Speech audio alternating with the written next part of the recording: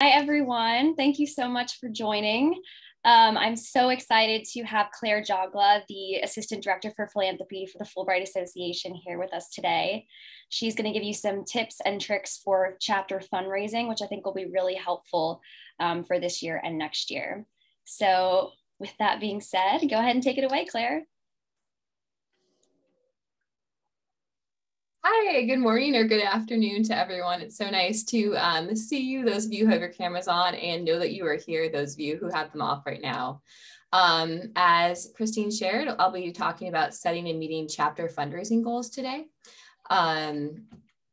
Our objective for this session is that at the end of the session, you'll know how to set a SMART fundraising goal and know the steps you need to take to meet that goal. I know that some of you are farther along in your fundraising, other people not so far. So I'm going to try to make sure to hit both the basics and a few more advanced skills for those of you who are already doing great fundraisings in your region. In terms of culture setting, please set your microphone to mute unless you're asking a question or speaking to the whole group. And then if you want to turn your camera so we can get to know you, you're welcome to do this, especially maybe during the Q&A session. I know that sometimes I don't like to have my camera on the whole time if I'm listening, but it would be great to see your faces maybe during the brainstorming session and the Q&A session at the end of the hour. Okay, agenda. First, we're going to do brief introductions. So we're going to talk about goal setting when fundraising. Fundraising ideas, logistics in terms of fundraising. Legally, there are a few requirements for you and your chapter that we should definitely talk about and that you should definitely know. So that's probably the most important section. We're going to do a little bit of group brainstorming. So if you have some challenges with fundraising right now, you're welcome to bring those to the table. And then at the end, we will do a question and answer session. I know that this session will not answer everything that you have. All the questions that you have will not meet everyone's needs. So if we get to the end of the session, you're thinking, my specific need wasn't met, we are able to do individual coaching sessions. So please reach out to me at claire@fulbright.org, claire@fulbright.org, if you would like to have a coaching session and learn more.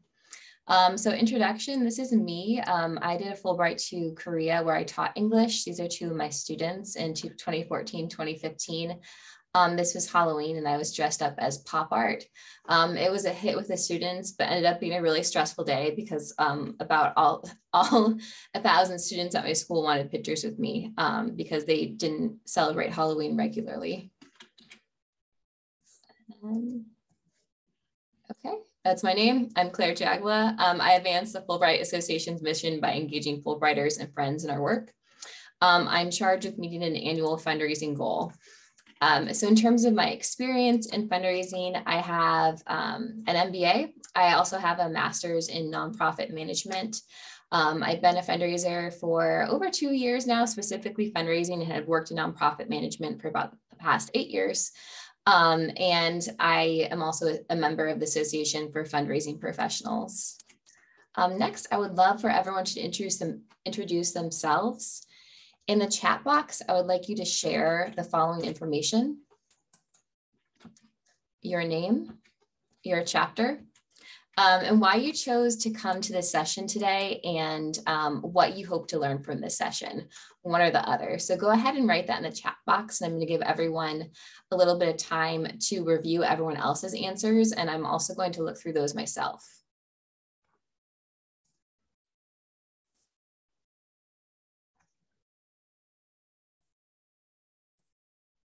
Excellent. Hi, Arya. Staying up to date is great. Oh, Leslie, wonderful. I don't think I mentioned, but I actually am based in Indianapolis. Today I'm reporting live from Michigan, but I'm usually just down the street from you.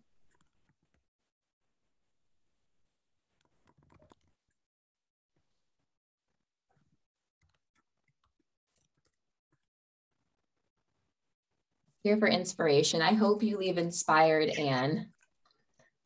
Karen, wonderful to see you again. I'm also curious to know more what chapters are doing. So I think we will hopefully both fulfill that. Hi, John, nice to see you. And John mentioned that he's excited to support chapters and help them refine their local fundraising efforts. Julie wants to learn more about funding opportunities. Hi, Dee Dee. Interested in hearing what other chapters are doing to fundraise and engage members. So a lot of us are interested in hearing from each other. So I'm going to make sure that that's worked into the session because I don't think that's explicit in my PowerPoint. But as I see that that's a need for today, we'll make sure to put time in that in our group brainstorm. Marilyn reports that they're developing plans for fundraising. Bill says oh, actually, can everyone make sure that their microphones are on mute? We're getting a little bit of feedback over here. Bill, a new chapter in West and Mid Michigan. Oh, I'm actually in West and Mid Michigan today, Bill, so I'm actually near your area. Could use some revenue. Wonderful. Grace, wanting to learn more. Leslie, here to connect. Patrice, fundraising currently open to new ideas. Thank you so much. Those are all the ones I'm going to narrate today, but it's so wonderful that everyone chose to write into the chat box and share a little bit about why they are coming today. Okay, the next part here we have goal setting. So we're first going to go into setting fundraising goals. And for those of you who have been fundraising in the past, you probably know a lot about goal setting, but this is something that is, I think, very important and definitely a foundation for any type of fundraising that you're doing. This is a picture of me and a fellow Fulbrighter in Korea. I thought the goal was fitting here in 2014. Okay, first we're going to talk about SMART goals, and I'm sure you've heard of these before, so this is just a review for the majority of you. But so whenever we set goals, we want to make sure that they are specific. So in terms of goals for your chapter, you really do want to set a dollar amount when you're fundraising and convey that goal to your peers and to your audience. Measurable, it needs to make sense for your group. It needs to not only be amount, but like something that like, oh, we're fundraising $300 for this cause. We're fundraising $300 so that we can have food at our next event. It needs to be really clear to your audience. Achievable. This is actually something that I could not stress enough, the need for your fundraising goal to be something that you can actually meet. It's really inspiring when you set a goal and you actually meet it, but if you set it too high or it's outlandish in some way, that really deteriorates from your overall funding if people don't feel like you can ever meet that goal. Relevant, it needs to make sense for what you're doing. So in terms of your chapter fundraising, it should be associated with your chapter and our Fulbright mission some way. So it should be some sort of service or education, like that. The fundraising needs to relate to your programming. Time bound. This is also really important in terms of meeting that goal. You need to have an end date for when you're going to stop fundraising. So that's clear to the people who are giving, to the people who are fundraising, which is you and your fellow chapter members, when it ends. Okay, so some examples of what type of SMART goals you should be setting for your chapter is something like our chapter will raise $500 by January 1st for a January chapter event. This is $80 more than we raised last year for this event. So this is definitely achievable because you've raised a close amount of money last year, but it's pushing yourself a little bit further. It's definitely time sensitive. You know, it's going to end January 1st. You know what the fundraising money is for. Maybe you're paying a speaker fee for a January event. And that adds clarity to the project. A couple other examples are our chapter will raise $500 by December 1st for a regional natural disaster. I will donate the first $100 myself when I plan to increase the goal if we meet it within 48 hours. Pauline, this goal is based off of you. So thanks to Pauline in Louisiana for example number 2. And then 3, our chapter will raise $300 by May 31st for upcoming summer events. This is our chapter's first fundraiser. And note the amount there, that's $300. $300 I think is a good amount if you haven't fundraised before. So like making sure to set that number like low enough that it's like totally feasible and you're going to make it, but big enough that it's actually something to fundraise. In terms of general goal setting, I always like to stress that during fundraising, you should be comfortable making this ask. You should be comfortable, confident, and clear. So I like to think of like the feel of an asking someone for money. You should be feeling like sinking into like a soft couch. You're on the couch and you have like your cup of tea with you and they have their cup of tea. And not literally, this is more of like a figurative metaphor for like how it should feel. If fundraising feels very stressful and making this ask to someone for money feels very uncomfortable, you should probably rethink your goals and rethink what you're asking them and figure out why it's making you uncomfortable. A good ask is investing someone in something that you both care about, and it should feel very warm and almost a little fuzzy. So if you're missing that warmth, if you're missing the couch, if you're missing the tea, you should really rethink about like, why am I missing this? Why do I feel so uncomfortable about this ask? And I couldn't stress achievable enough. So you should always start small, even if you're just raising $100 because you haven't fundraised before and you're going to donate 25 yourself. You want to show a track record of success, saying that, oh yes, I can meet this small goal, and then you move on to your bigger goal. Oh, and mission oriented, this part's really important too. And I think especially to those of you who really care about our mission at the Fulbright Association and living that mission at your chapter, this should almost be common sense, but sometimes you forget, but mission oriented fundraising should support the mission. So it should be, the fundraising should continue and extend the Fulbright tradition of education, advocacy, and service. So if your fundraising isn't connected to like what we're doing in some way, if you're not raising money that's connected to our mission, you really don't need to be raising that money. So it's always good to reorient yourself in what your nonprofit, in this case, the Fulbright Association, does. Okay. So next, I'm going to talk about 3 different goal areas. Oh, and as a quick note, in the follow-up to this, you're going to get a copy of this PowerPoint, and you're also going to get this PowerPoint in notes format. So if you're taking notes right now, you do not need to copy everything word for word because you'll get it word for word. And then you'll also get a reference letter for donors. So I just want to let you know that now if you're taking notes. But I split this up into 3 goal areas. And the first one I think is the most challenging goal area for fundraising, and it's building general chapter funds. So this is like let's say you have a bank account, because of course you do, you're a chapter. And you have like maybe $500 in this account from dues, and you would love to have more like $2,000 in this account, so that if you need money, if you need food for an event, if you need to pay for a venue for an event, you are able to have that money. This is really tricky because most people like enjoy giving to flashy projects, something fun, an event, some sort of thing where you can see the results. So this is a little bit harder, fundraising these general funds. So the 2 things that I advise in terms of ideas of what you can do to raise these funds. The first one is to make an annual ask to all your chapter members. So that something like when every June, let's say you ask all your chapter members for $10, and you keep the link through the email. We're saving up. So in terms of this, you want to make both the ask and the action accessible. So like $10 is probably not a lot to a lot of your members. So that's like a low amount. That's good. That's accessible. And you also sent the link in an email. So it's also accessible. So all you have to do is click through there. You want to state why you need the funds and how you intend to use them. Also, a quick note on this, you want to ask people, you want to keep up your communication in whatever way that you are already communicating with your stakeholders. So if you're already communicating with your chapter members through email, continue to do that. If you're already communicating with them through Instagram, continue to do that. This should be a seamless transition from communicating to making a small ask of them. Another thought for building chapter funds is making a one-time ask or an annual ask to chapter board members.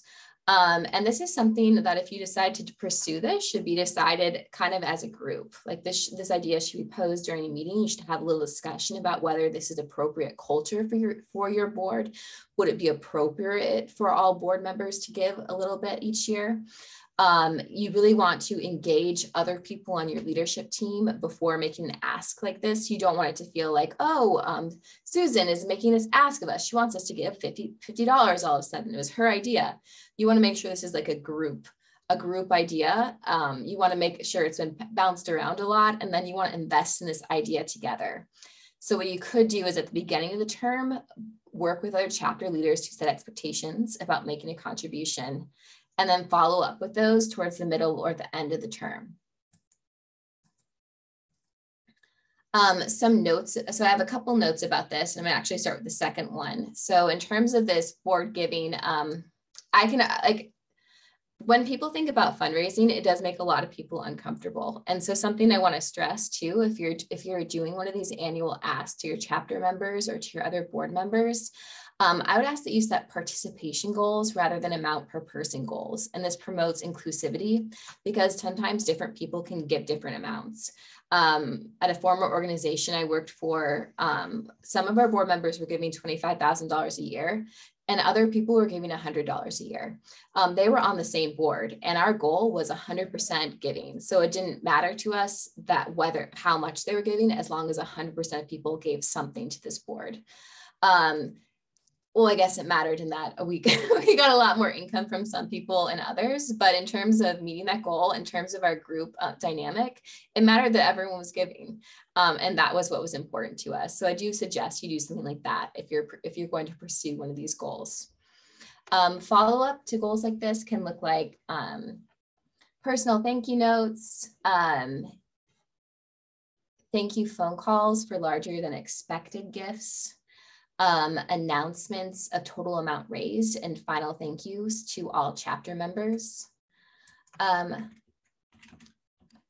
So in terms of this goal, building general chapter funds, I'd like to know if anyone on this call has any experience doing this, and if they would like to tell us a little bit about how it's going.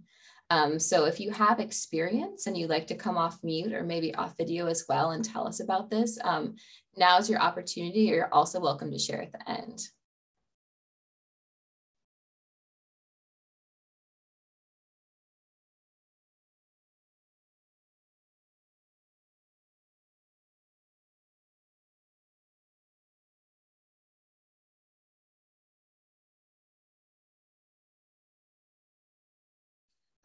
If you would like to write it into the chat box while we move on to the next section, you're welcome to do that as well. You're also welcome to use the chat box for questions as we go or comments as we go too. Feel free to use it as you would normally use any sort of messaging service.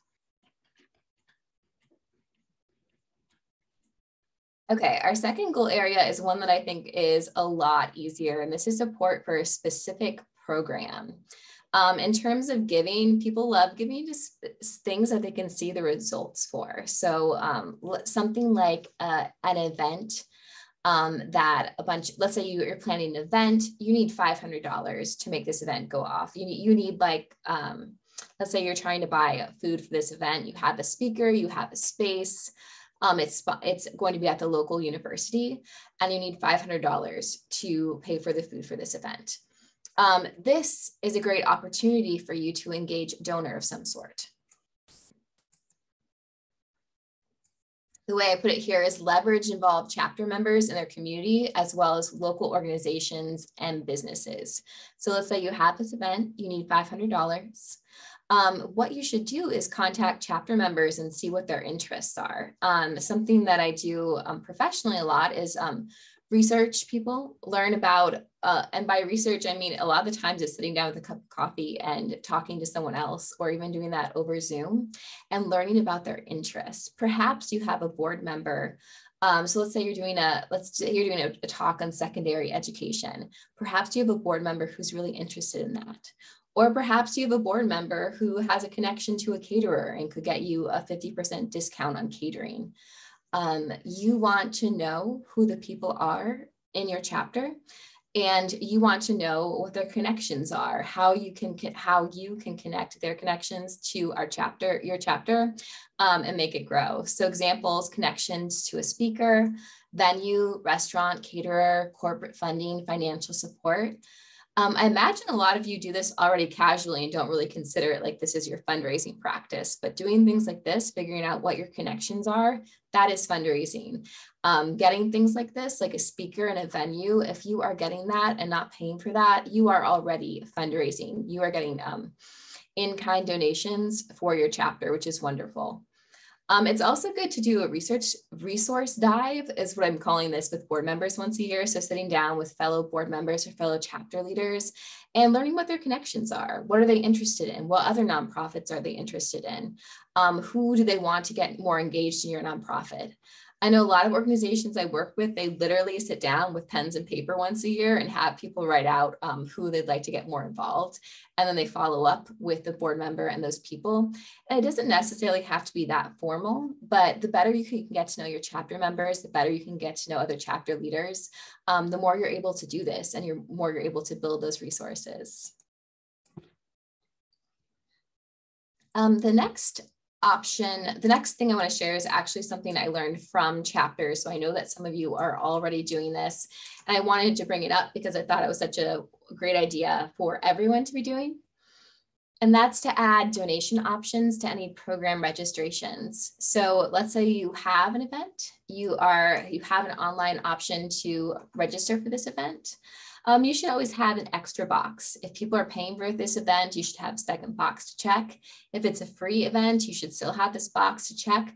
Would you like to donate $5 to support our chapter programming? Check the box. Would you like to donate $10 to support this event? Check the box.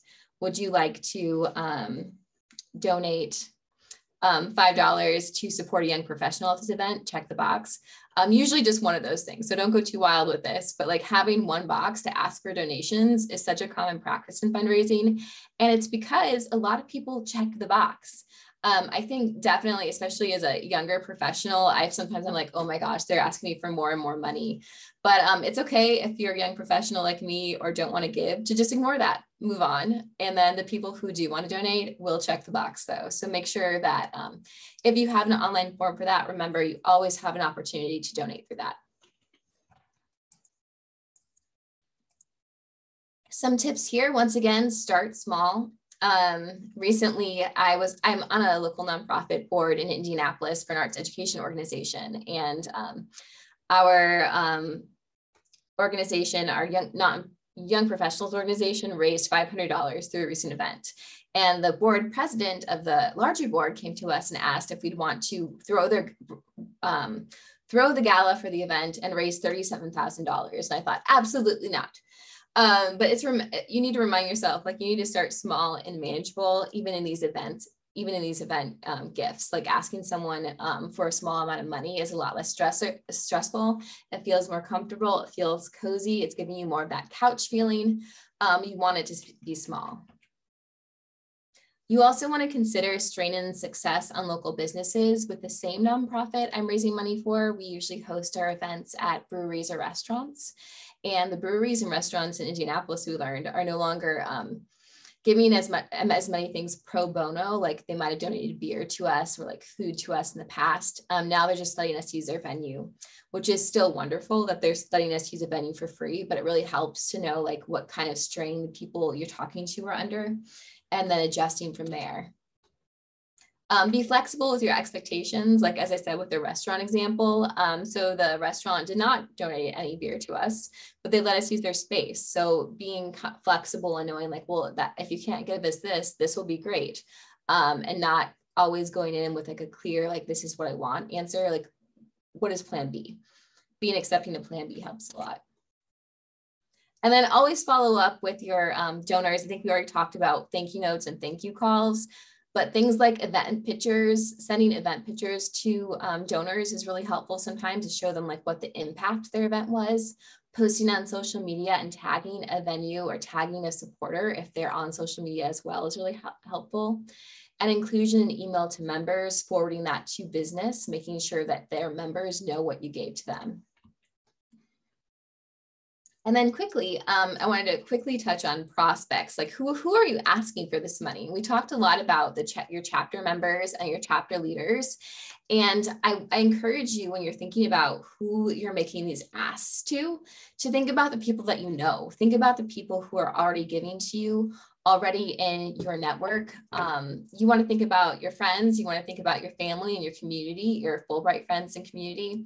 There's no magic list out there for who you should be contacting. If I had one, I would give it to you. But it's really just building those connections, starting small, learning what people are capable of giving, and then growing from there. The last school area, I'm going to touch on this briefly, but support for a local need or a nonprofit. As I know that several of you are doing, have done fundraisers like this, that in which that you are fundraising to give money to another local nonprofit or another project in your area. Which I think is wonderful because it really continues that Fulbright tradition of giving and of service. Like this is another way. This is another way to serve. So things that you could do to support another nonprofit. First of all, I encourage you to offer your time and talent, such as a chapter volunteer day. Once again, extending that tradition of service, like one of the best things that you can give is your time. And it also is a really inclusive activity in that, like a lot of people will have time to volunteer, especially your younger professionals. And it's something that you can do together to really team build, really build a community. So I really suggest that you do something like a service day. And then the next thing is fundraise from chapter members to support another nonprofit. I encourage you to do this as well if there's something that your chapter is passionate about and you want to proceed with it. Something that I really want to point out though is you should be clear about who is receiving the money and how. An example of this, a lot of nonprofits give receipts for tax purposes, so it might make sense for members to donate directly to that nonprofit. And you also want to report back on the amount raised and how the funds were used, so that people understand how you're using their money.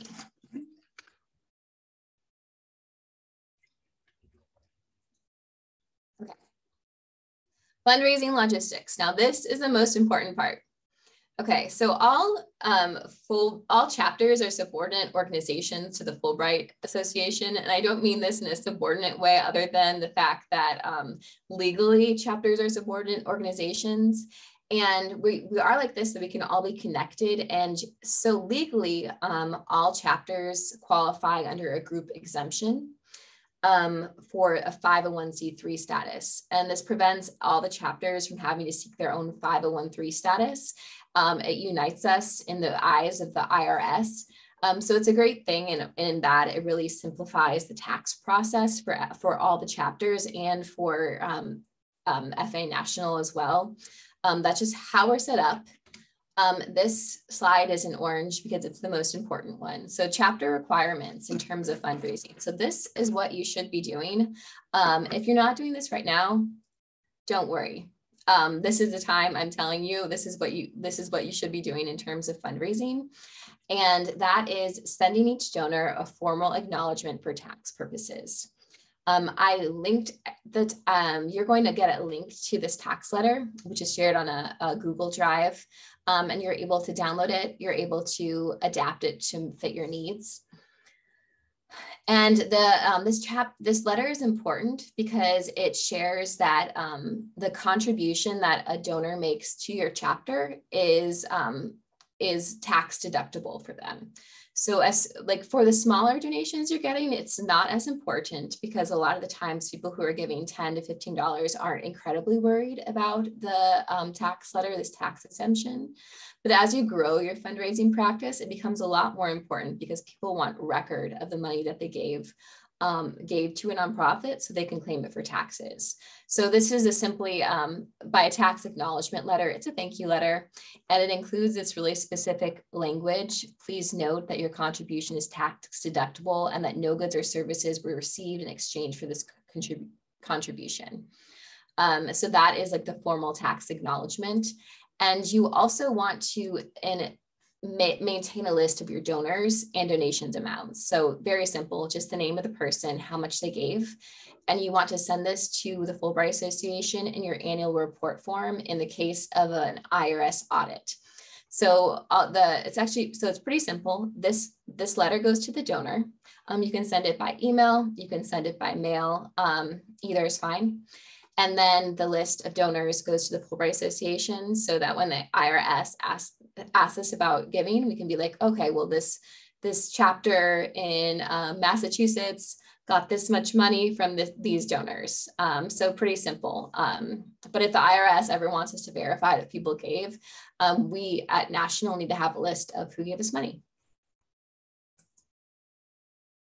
Okay, next slide is success stories. So this is a point where do you have a chapter fundraising success story that you would like to share? So by success, I mean that you have raised some sort of money for some sort of thing through your chapter. I would list like any sort of donation, any sort of fundraising as a success at this point. So I'm going to open the floor now, and I'm going to I was a teacher for a few years and we learned wait time. So I'm going to practice wait time. But I would love for a couple people to share now if they've had any fundraising success so far. I can jump in. And hi, this is Bob Shaw from currently in Rhode Island, but used to be in Utah. And I just want to suggest that one source of support for a lot of activities is the local colleges that the Fulbright students are enrolled in. In Utah, at least, all the different colleges were quite happy to donate in-kind services. If we went on a trip, they would give us sometimes a van, sometimes with a driver even. If we did a bowling event at University of Utah, they would donate the bowling fees and things like that, because they felt that it was important to support the Fulbright students they had. And the three major colleges there that all had Fulbright students were quite happy to donate typically in-kind services for our various activities. And that's been less true here in Rhode Island, but we're working on that. Wonderful. Thanks. Thanks, Bob, for sharing. I see that William Timpson's raising his hand. Got to unmute. Hey, thanks for organizing this. Something that I don't think Fulbright talks much about, but I have been a huge benefit of connecting through Rotary to global grants. So for faculty who are involved in projects, who get a Fulbright, and you want to continue that work and build on it, Fulbright doesn't allow a second award in that same location, but other organizations might. And I have had 3 global grants from Rotary to build exactly on what we started with Fulbright. They're significant. They go to the host country. So there's a partnership there that I think makes a lot of sense. Rotary has partnered with Peace Corps, and it seems to me, it's obvious to me that there should be a partnership with Fulbright as well. So think about that. Oh, wonderful. I love that both of these examples, William and Bob, they're both something that's a little bit different than like specifically asking for money. So in-kind donations, you're getting things for free. Grant access, you're getting a lot of things, a lot of resources and time and energy that's not necessarily coming in money, but both of these things are fundraising. Both of these count as fundraising, and both of these things really improve your organization. So these definitely count. You are both definitely fundraisers. And it also, I'm thinking of that as a selling point to recruit new members, because university faculty, especially at research universities, are under huge pressures to get grants. And so Fulbright counts, but if you can build on it, that adds even more. So here's a way I'm going to talk to faculty and grad students about the benefits of coming into the organization. Wonderful, William. I love how you're connecting that to the recruitment efforts as well. I see that Leslie wrote into the chat box, you haven't started engaged in fundraising since your time that you started. And I also want to verify that you're still a good chapter leader and you're still doing great work if you haven't done fundraising yet. A lot of, especially if you're running any events of sort and you're not actually doing formal fundraising for these, you're still doing great leadership. You're still getting people engaged, and you're still volunteering your time for something that's important to you.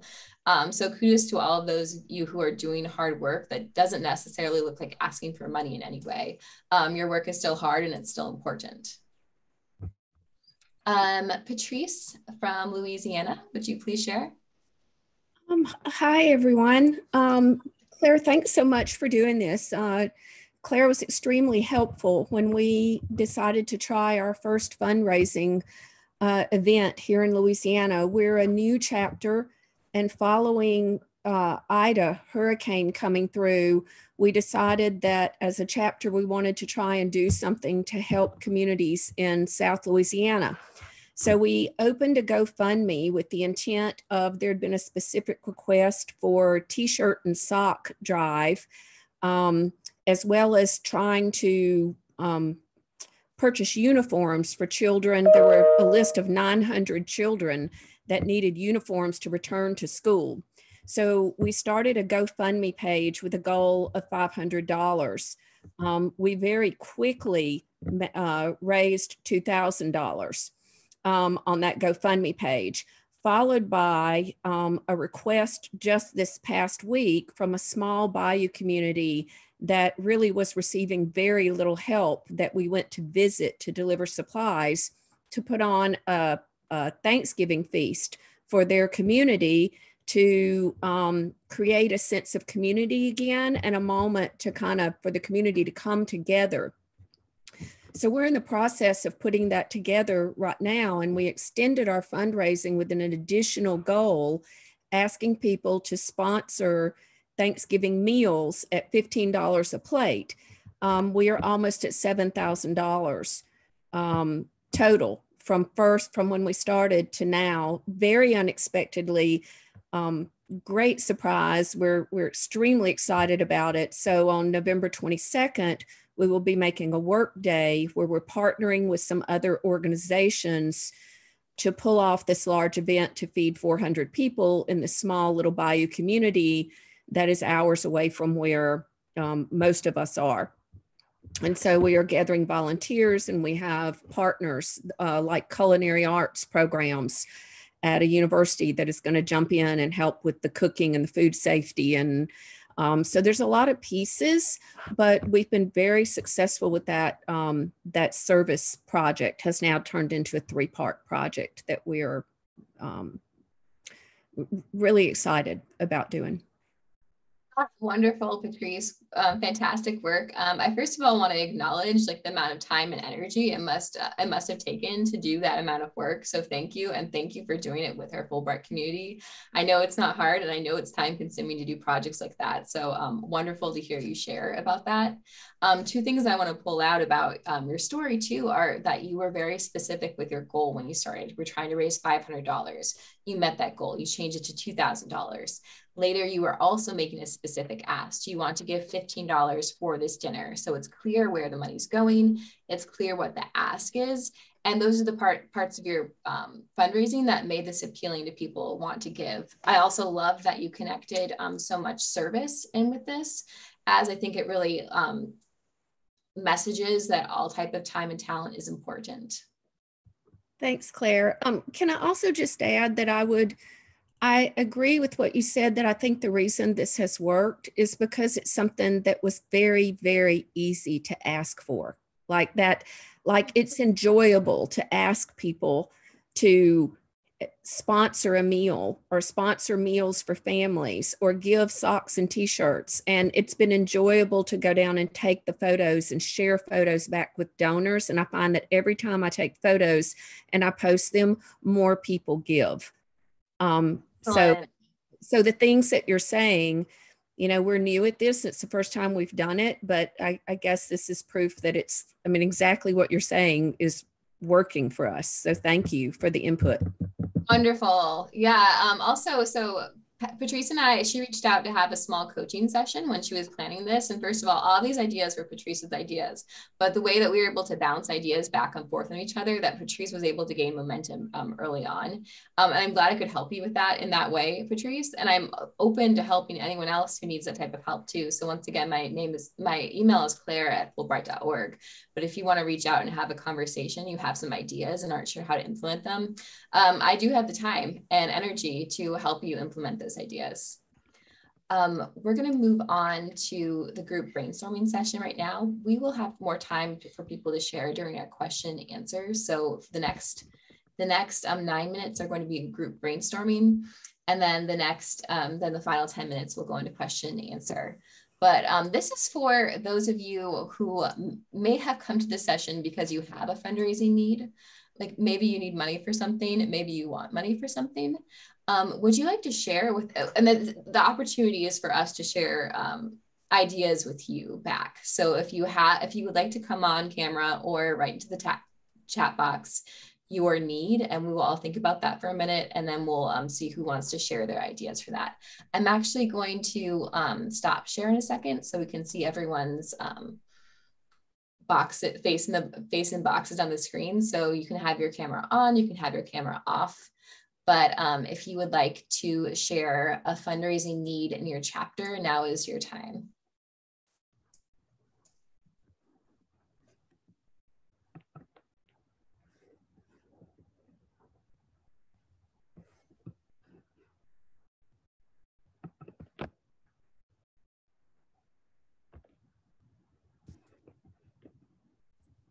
Okay, excellent. I'm going to read your note aloud, Darlene. I wish I'd heard this before I did a presentation to the Rotary Club in Tampa. It was 2010. They asked if I needed anything for my work at the Child Care Center in South Africa.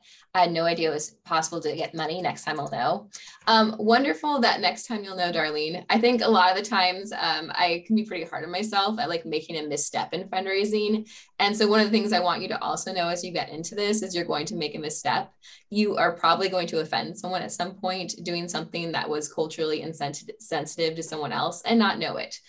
So my advice for you in those moments is to apologize and move on, or know that you didn't get money in 2010 and maybe go back to the Rotary Club this year for another presentation. I too have done Rotary Club presentations, so they're probably still a thing. It's not too late, Darlene, to go back and give them another presentation about your work.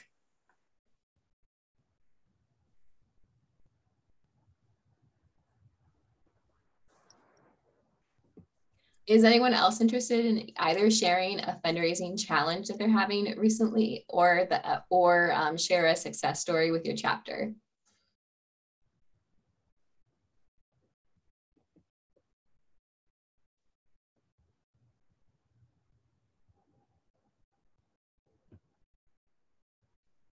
Okay, great. Well, might be time to call on somebody. Oh, I don't know about cold calling in the setting. For 2 years, I taught middle school in Texas, and then a third year I taught students in Korea. And actually, cold calling was like the Korean students' worst nightmare. There was nothing you could do worse to a student than to call on them when their hand wasn't raised. Alex, I see your hand is raised. Great. Thank you, Claire. This was very informative. And I wanted to raise a question because it's an interest that I have been exploring with some of the board members. I'm president of the South Carolina chapter, and we've been having conversations exploratory, and maybe there is some wisdom in the group here regarding the idea of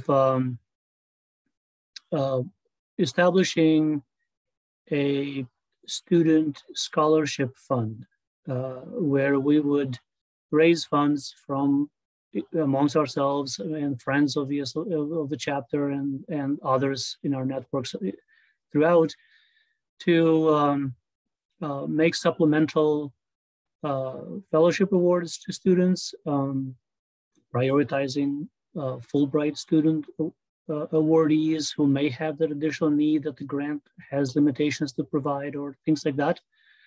As well as promote international education and mobility, especially among students who can't. So it would not be exclusive is the current thought to the Fulbright student grantees, but that'll be our first consideration. So that is where we are. I wonder if anyone else from the other chapters has any insight or wisdom to share regarding this. We have not yet. I have included this as an agenda item in the last 2 board meetings that we've had this year. We have not had enough time to fully develop this concept to the extent that we feel comfortable to get in on the work, but it is in the working. And I'm excited to say that a few board members have expressed enthusiasm saying, I'm ready to write the first check for it, which is exciting to hear. So, but I wanted to present this as a question, as an idea. Are others doing anything like this? Have tried, maybe have lessons to share as we venture into this journey. So thank you. Wonderful. Passing it to Pat Hutchinson. Yes, hi, thanks Claire, and thanks Alex. It's really interesting that you brought this up, and I know Claire has just been speaking to one of our board members, John Specchio, who recently came to me. I'm the president of the New Jersey chapter, and he has a family foundation in memory of his daughter who passed away when she was in college in Virginia. But as a New Jersey board member, he was interested in seeing whether their family foundation could support New Jersey Fulbrighters and other New Jersey students who might need some help. I didn't know how to go about this. I'm sort of new at everything that we're doing here, but Christine Oswald sent us to Claire, and Claire has been talking to John. So that's really one of the reasons I'm here. I'm very excited to hear, some ideas about how we proceed with this, and perhaps we'll be able to talk to Alex too about how this is going along. It's wonderful to hear that both of you are pursuing similar ideas, which actually gives me more confidence in the strength of the idea too, that you both came up with this independently. In terms of tax requirements, Alex, and I already told Pat this via email, you just need to make sure you're giving letters of recognition to the people who give to you and keeping a list of them for tax purposes. And then also you'll need to let us know if you give out money greater than $600 so we can follow up with the W-9 with the scholarship recipient. Other than those very specific requirements, which are required by the IRS, you are free to go forth and conquer with this. So I'm very excited to talk more as you need, Alex, and also very excited to see how you implement this in your chapter. Great, thank you so much. We'll be in touch.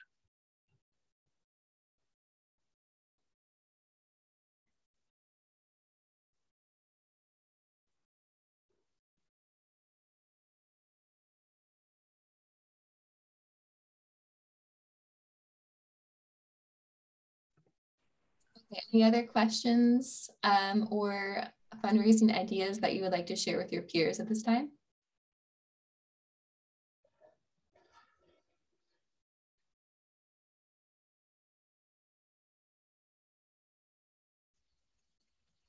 I actually would like to just hop on and say something. So I encourage all chapter leaders to keep an eye on our national calendar. I'm constantly putting different event descriptions from other chapters on there, and that's a really good way to get ideas for events, for fundraising initiatives. And I also encourage you to reach out to those chapter leaders hosting these events and collaborate with them. I know people are always willing to share ideas, share best practices, and you might even co-sponsor an event at some point after you connect. So just keep that in mind, keep the calendar in mind.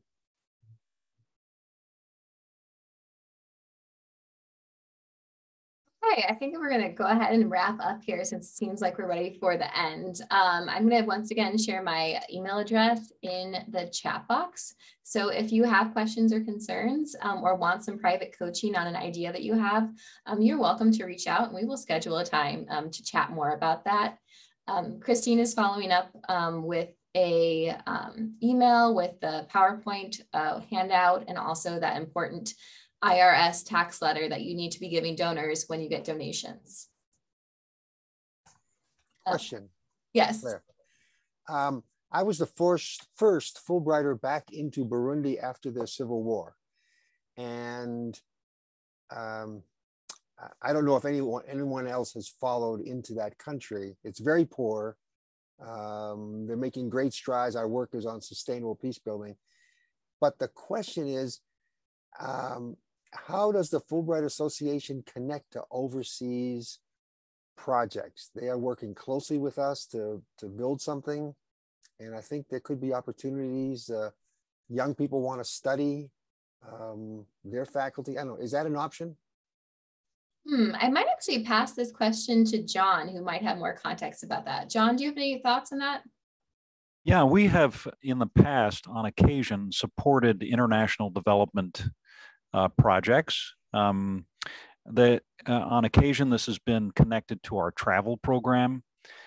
So they go to a country in Central Africa, for example, raising money to fight deforestation and women's rights and the like. So what we try to do is connect this to something else that's going on so that it's not just a one-off, because of course there are thousands, if not millions of worthy causes overseas that we could support. And then we might lose a lot of focus and lose a bit of a sense of mission. But I think that to Claire's general point and to Patrice's experience, if it energizes your chapter to raise money for a specific project going on overseas that has drawn a lot of interest locally or is a particular passion of a set of members, I think it's fine. I think that whatever we feel is an extension of our mission for public service, which would cover a lot of this stuff, I think that I think that's a wonderful thing. I would also just encourage you, when you do that, to share that experience. Share it with Claire, share it with Christine, so that we can share it with the wider community. When our chapters experience success or do something meaningful, like raise money for, for saving the rainforest, let's celebrate that. That's a great thing to recognize. In general, that would be a piece I would only add to Claire's terrific presentation, which is about recognition. So let's celebrate these things. Let's celebrate these achievements. If you're fundraising for a local event, that's great. If you're just adding more resources to your chapter's coffers, and therefore you can do more programming, that's great. Let us know those things, not just because we need to know that for tax purposes, but because we want to celebrate it and hold that up. Right. Great. Thanks.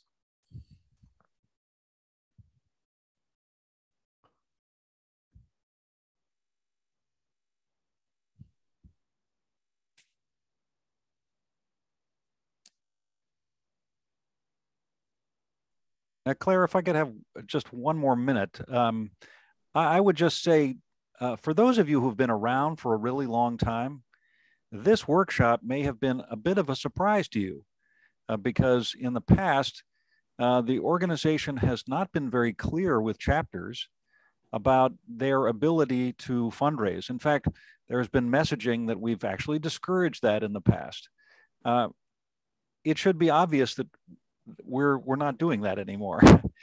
Claire is here, and we're offering this workshop because we want to empower you and give you the resources and the opportunities to raise money to advance your mission and to strengthen your chapter. And we want to be supportive of that, and that's why we're doing this. So if that's, for many of you, that seems like, wow, that's a change, that's because it is a change.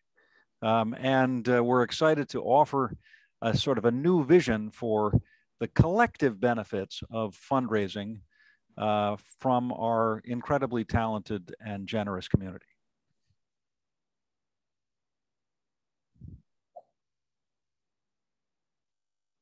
I think we'll go ahead and leave it at that today. You're welcome to follow up with me, Christine, or John via email or phone call to the Fulbright office if you have more questions. Thank you all so much for coming. It was a joy to talk to you today. I am very excited about your future as fundraisers and learning more about your projects. So please do keep in touch. As John said, we would love to share them, and we hope that you feel empowered to raise money. And if you don't yet, call us up and we will help you too. Take care, everyone. Have a great day. Bye. Thank you, everyone. Thank you.